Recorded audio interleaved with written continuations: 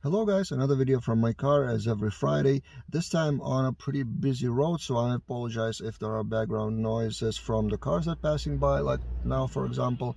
But anyway, the topic of today is pauses and breaks between coding sessions. What do I mean by that? For example, if you work on some feature and you found the flow, the productive work hours and the zone, so to speak, and you want to submit the function, submit the feature right away as you finish it.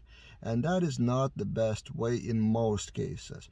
If you can afford it, of course, not all the time you can afford it, take a break and then come back to that feature to kind of polish it, clean up, or maybe improve in a day. For example, tomorrow, again, if you can afford it. Or it could be just a short break. Take a walk, drink water, walk around the office. If you have an office, just walk around the block outside for 5 minutes, 10 minutes, half an hour, take a lunch break, whatever.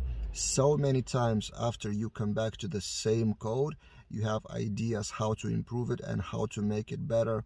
Sometimes slightly better, sometimes you rethink the whole concept and even rewrite the code, but for the better again. Now, disclaimer, I'm not talking about thinking about the code outside of work. I'm not talking that you leave the office at 5 or 6 p.m. and then the whole evening, instead of being with family and friends and your spare time, you need to think about the code.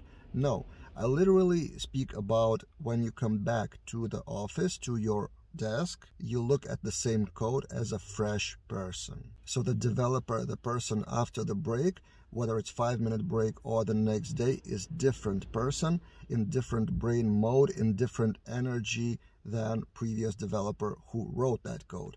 Yes, you can even say so that it's a different person, so it's written by someone else. You can even look at that code like it would be written by some junior, by someone else, maybe someone you don't know, and then critically think about it. Is it really good code? Or if it is, how you can generally improve it, or maybe clean up, maybe you forgot some line that is not needed anymore, stuff like that.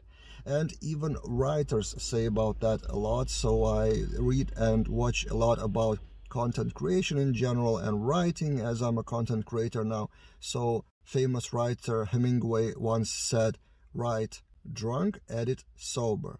This is exactly what I'm talking about. Editing your content or your code, it's actually almost the same thing. So writers write text, so poetry, novels, or something like that, and coders write code. But both need structure, iterations, and it's very similar in terms of how we should work on that. So all in all, I'm talking about taking strategic breaks between the session, and do not push the code and do not deploy the code right away as soon as you finish it.